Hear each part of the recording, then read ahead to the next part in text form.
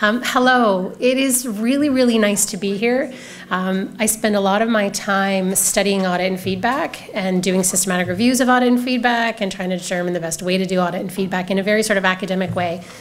So even so far today, it's just been such a pleasure. I have this awesome table back there, table number 7, shout out to them, to kind of converse with a group that's trying to apply these theories in lots of sort of real world healthcare applications. So it's really nice for me to be able to do that and sort of pull these two worlds together. So, is this my slides? Oh, the big green button, there we go. So just a note, I am one of a very large team. The paper about the 15 suggestions was a smaller sort of subset of a very large audit and feedback family. There's probably about 60, 70, 80 of us worldwide doing work related to audit and feedback. The specific 15 suggestions came from a smaller group. This is our group. A lot of folks at the Ottawa Hospital Research Institute. We've got Kevin Eva from UBC, Noah Ivers at U of T, Susan Mickey's at UCL, University College London in the UK, and Ann Sales is in Michigan and also with the VA. So I'm going to talk about what audit and feedback is in the way that I look at audit and feedback, and I know that actually the stuff that I'm going to talk about is directly relevant to what you're doing, and I'm going to try to, as much as I possibly can, to kind of move it in that direction. The effectiveness of audit and feedback and some ways that we can actually improve the effectiveness of it and the effectiveness of using it.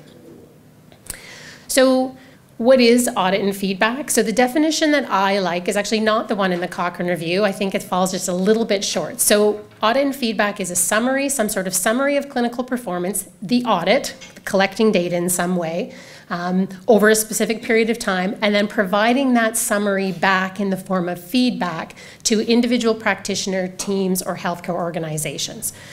So audit, collect the data, and feed it back. And so almost all of the audit and feedback that we look at and that's done for, most of it is done for the idea of changing service provider behavior.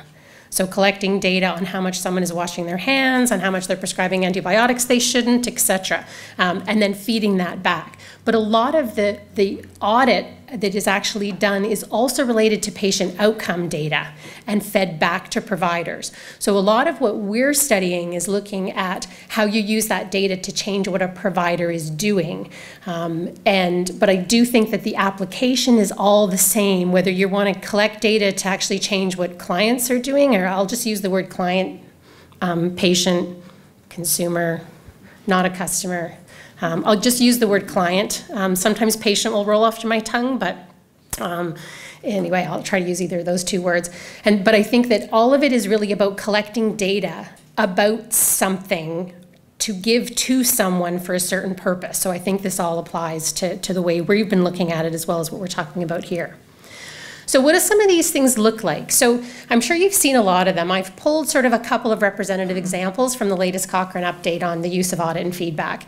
And this is, and what I'm going to do is I'm just going to talk a little bit about what this looks like, and I think I'll start to use words and descriptions that hopefully you'll be able to see in the 15 suggestions about the ways people do this well and the ways people don't do this well. So this was, I can't see the whole slide. Oh yeah, so this was a paper reported in JAMA. They asked, can hospital administrative data improve quality of care? So what they did is that they were calling this a hospital report card. They looked at 77 hospitals in Quebec. They looked at 12 outcomes. So this one is an important one to look at because what they did is they looked at what patients were doing and gave that as feedback to providers to change their behavior. So they were looking at whether or not people filled the prescriptions that they were given. So they actually looked at 12 different outcomes. So you sort of take a while. I've been looking at this for a couple of years, so I can actually relatively quickly explain it. So imagine looking at this for the first time. So this is only 4 of the 12 that you had been given. Your hospital's in yellow. You sort of figure that out. The different outcomes are different colors. So the colors mean something, but it takes a while to figure out. I don't think you probably can't see it very well. How well can you see this? They've got an extra screen at the back. Oh, okay. So up here they gave you two graphs on one outcome. And so if you look at the top one, you can kind of see, okay, there's your hospital. There was a target rate that says 85%. This is the percent of patients up the side. So the percent of my hospital's patients that filled the prescription for beta blockers compared to the teaching hospital, compared to the whole Quebec average. The histogram below is a little bit harder to kind of figure out. Is that good? Is that bad? And so this is what people were given. They were not, the cardiac physicians were not given this information. This was given to the CEO and the director of the hospital, and under the assumption that some magic was going to occur and care was going to improve. So this did not work at all. They were given this once too, based on data from the previous year. So this is actually a pretty sort of typical. Here's another relatively typical one. They wanted, this was in the Annals of Family Medicine. They were looking at feedback versus general reminders, and they wanted to increase the rate at which family docs were referring people to a smoking cessation quit line. 380 family medical doctors, 87 practices, and they sent this to them 6 times over 18 months. So 4 times over a year, and then another 2 times. So they've sort of given this quarterly. So they were given this actually enough times to get it, maybe change what they were doing, and then see the outcome of that. So again, we're sort of looking at this. So it tells you down here, gives you a few instructions, unlike the other one. The bold line that you can kind of see indicates 100% benchmark performance. That's what it tells me. So imagine you're S doctor. So I'm looking at this, I'm saying, okay, I'm 34% of the 100%. It tells me I had 3 referrals for the quarter. I needed 9. So 34% means 3. So I did 3, I needed 9, I was short 6, I have to sort of think this all through. And the benchmark is based on the top 10 performers of the previous quarter. So my benchmark is changing all the time.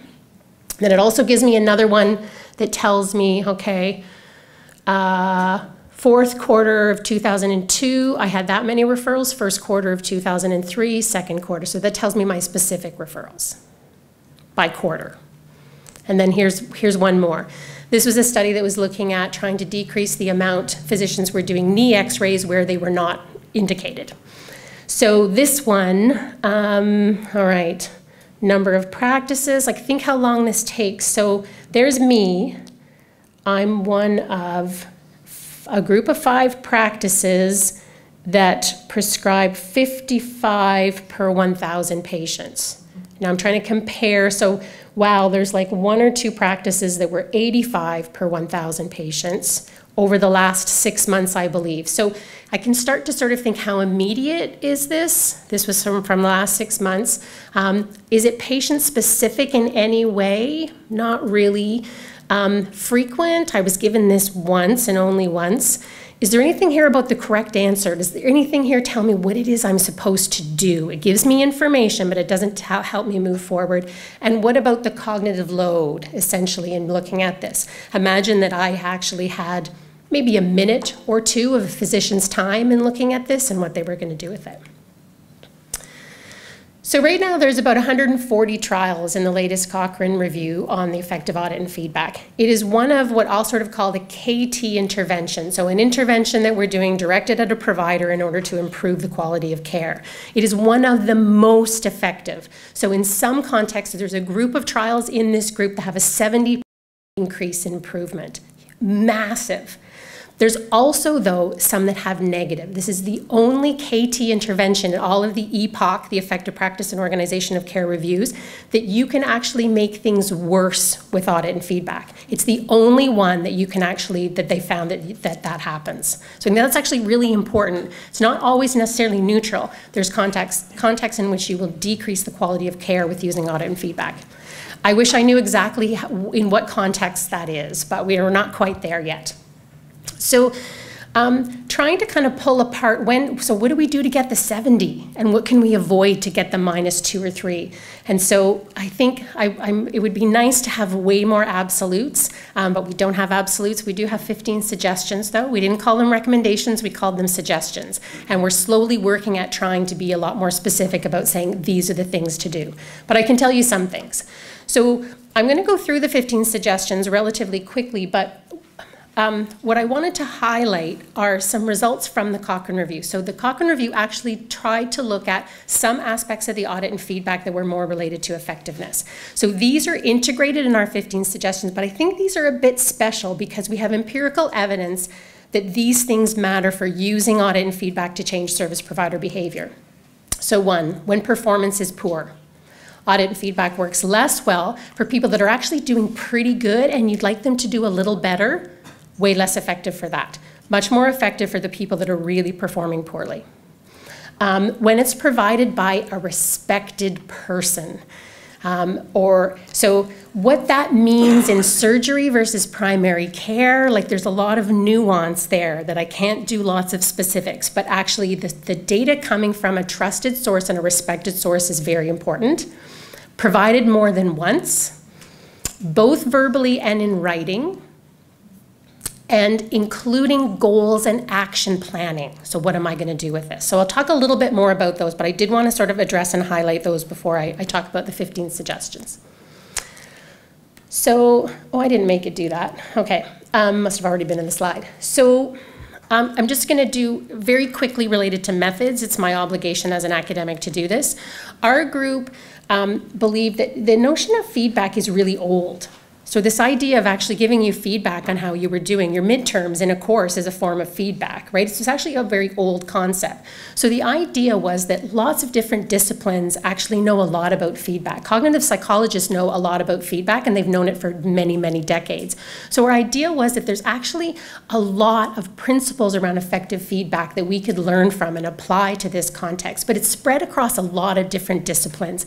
And actually being able to review all of that literature is just too massive, and we didn't have the expertise in our team to do that. So we thought, what if we interviewed all of these people? So that's what we did. So we actually identified theory experts with a lot of expertise in feedback. We interviewed close to 30 people from a range of disciplines: economics, management, human factors, medical decision-making, etc. And we showed them examples of all of these feedback and told them to tell us what's wrong with this, how would you do it better, what is the best way to do this.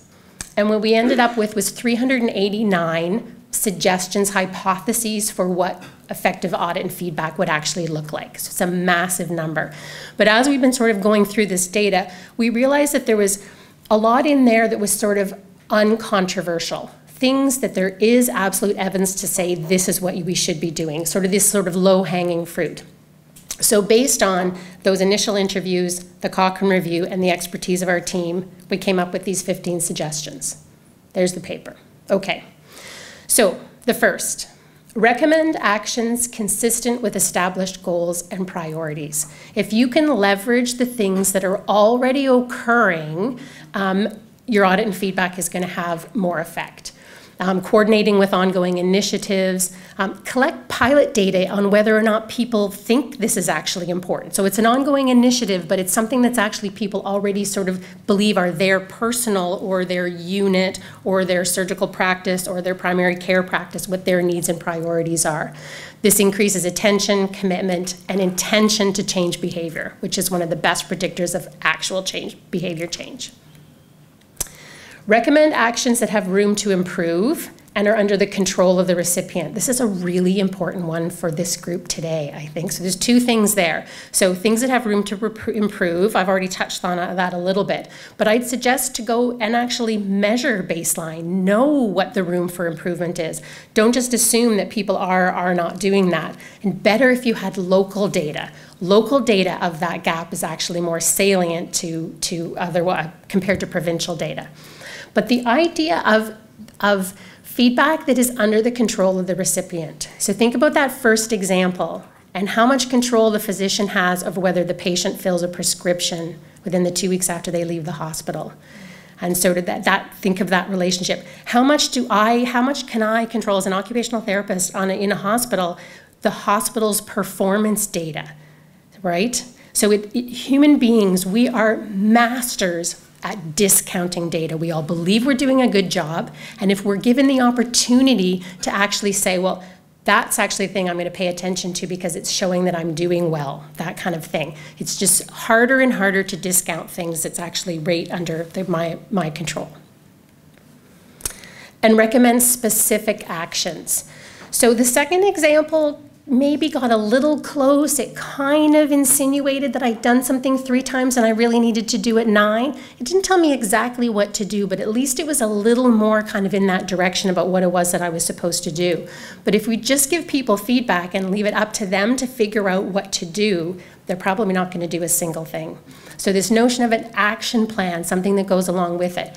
If we just send people a couple graphs, here's you, here's your peers, that's what I would call a knowledge-based intervention. It's telling people information, and that's great. That increases my knowledge. Wonderful. Now I just move on to something else. If we actually want to change behavior, a knowledge-based intervention is useless at that.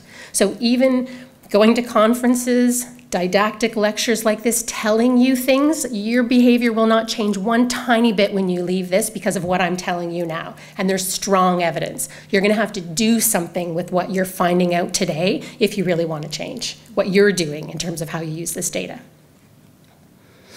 Be provided multiple times. It is shocking. Some of these things seem obvious, and if you actually look at the audit and feedback that's done, it's not done. So in those current 140 trials, 24% of that, a quarter of that feedback is given once. A quarter of it, we had no idea. So these are published studies, and we could not, 2 people, and then a third to double check, could not figure out how many times it was given. Something as simple as that, reported so poorly. But a quarter of it was only given once. So there's a lot of people in my field that would say, actually, if you give it once, it's not audit and feedback. That theoretically, that's actually, it's not. That was just, you gave someone their baseline performance. You just told them how they're doing. That in order for it to be audit and feedback, you need to tell them how they're doing, give them an opportunity to change, then give them feedback on what they may or may not have done. So at least 2 times to even be able to call it audit and feedback. So I think we need to replace the one-off. So I think this is really relevant. So Stephen, I think, right? No, Matthew. Matthew in our group was talking about how some of the data is collected once every 4 years and then sort of sent once to people. So I think we kind of need to reframe that model. Less data, but more frequently, something to think about. It's related to this one also. Be provided as soon as possible. So the better way to explain this is just don't give people old data. And this is really relevant for how we collect this data, how long it takes to collect it. But the older the data is, it gives people the opportunity to discount it. And the default condition of human beings is to discount anything that doesn't fit my belief system. And my belief system is that I'm an amazing occupational therapist. I'm a very good primary care physician, whatever it happens to be. And so you have to work really hard to be able to change that belief system. One thing that goes along with this I think is important. This concept is also related to how often you do the behavior. So not old data, but there is a relationship between how often something happens. So if I have 10 opportunities a day to give a flu vaccine to an older adult, giving me weekly feedback sort of might be okay. Or even data from 3 months ago, if I'm doing it all the time, sort of versus something that I'm only come up against this once or twice a month. So then data from 8 months ago might mean more to me. So generally don't give old data, but it does actually matter how much you're sort of faced with that behavior. Be as specific to the individual as possible. And this is hard. Most of the audit feedback that's done, about a little more than half is given to an individual provider, about 25% individual patient cases that's actually given back to a provider. So we could be doing better with that. And it's not 1 minute, thanks. And that 1 minute to 20, right? 1 minute to 20 minutes? Yeah, thanks. So we could be doing better with this, and I think this is actually one of the really important ones. What we've seen even in hand washing is sort of constant negating feedback until we can get right down to how much are you washing your hands. And even that is a little bit problematic, but discounting is, we're so good at that. Include comparators that reinforce the desired behavior. Most of the audit and feedback is actually my group's performance compared to another group. When you think about it, it doesn't denote a goal at all. It doesn't tell me what it is that I'm doing. If we're all doing horribly, then it doesn't matter. If I'm doing a little bit better than my peers, I'm going to go, whew, I'm good. even though we're all really, really bad. So having a benchmark, a goal that sort of says, this is where we all should be, and this is where you are, this is where your group is. And we should avoid multiple comparators. We sort of think, give people lots of information, but people will choose the comparator they prefer. And the comparator that means they don't have to do anything, and the comparator that says, I'm doing a good job. Closely link visual display and summary messages. So this is actually what it looks like on the page, which matters a lot. And some of the work that I've been doing with the Ministry of Health and Long-Term Care in Ontario, we've been developing a feedback intervention. And I think there's a lot of thinking that sort of says, okay, let's put all the graphs on page 1. Great, we'll put all that together and we'll put all the key messages on page 2. You can imagine thinking, right, like that actually intuitively makes a lot of sense, but it doesn't in terms of effectiveness. So the key message needs to be by the graph. You need to put those things together. So you're better to actually just do 2 graphs with key messages as opposed to a page of 20 graphs and 20 key messages. Presented in multiple ways. Face-to-face and written, etc. It is meant to attract their attention, give options for different learners, and give people more sort of a mental picture of what's actually going on. I'm going to go through these quickly so we've still have the 10 minutes to discuss. Cognitive load is huge, really, really important. The work that I've been done with the Ministry of Health and Long-Term Care, the idea is put everything there, put absolutely everything there. And what we've been doing interviews with people, the targets, who this is actually meant for, saying, bah, I don't even know where to start, I don't even know what to look at. Again, under the assumption that I've got 2 minutes of that person's time, this is really, really important. Address barriers to feedback. I think it's sort of important to start sort of look at what are going to prevent people from using this. Find those things out and integrate that into your plan. Short, actionable messages followed by more detail. There is some evidence to suggest this notion of graded entry. Give people exactly what you want, but give other people opportunities to dig deeper. And this is one of the things we're doing with this Ministry of Health and Long-Term Care work. Address issues of credibility of the information absolutely up front. So feedback from trusted data, disclose conflicts of interest, etc. With our ministry data, we were actually interviewing people and asking them if they knew what the RI home care database was, which was the database that we were using. People either didn't know what it was, the people that don't work with it, and the people that do work with it absolutely didn't trust it. So the entire system is based on data that no one is actually going to trust. So that's great. Prevent defensive reactions. This one is tough. Try to avoid punitive, negative things. That's great. You're doing really sort of good with this as a key message, but there's room for improvement, that type of thing. And lastly, encourage sort of social construction of the feedback. I think up until now we've been very much thinking that feedback, we've been treating it like a knowledge-based information. If people just knew, if they could just see where they were as a comparison to others, the magic would occur and everything would get better. But there's more and more data to suggest that you have to sort of inject some sort of social construction. So groups of physicians that get together and talk about their feedback to action plan, that kind of thing. And very quickly, one of the things that we're doing under the leadership of Jeremy Grimshaw is to develop these laboratories of audit and feedback. So don't have to worry about the details here, but these are sort of 2 examples of lots of work that's going around internationally to look at comparing different types of feedback head to head. Instead of usual care versus audit and feedback, no one should ever do that. We know it works. We should look at testing 2 different types of audit and feedback head to head. So what Jeremy is doing is saying, wow, what if we had a meta laboratory? What if we actually looked at the delivery of all sorts of different ways of doing audit and feedback and combined those all into one sort of big, huge data set? We'd be much more further ahead in 5 years compared to the 20 years it would take to kind of one by one test this against this. And so I was just going to mention that if anyone is doing some interesting audit and feedback work and wants to link with our group, we're looking for labs for the meta laboratory, and that's it. So I know that was really quick, but we've got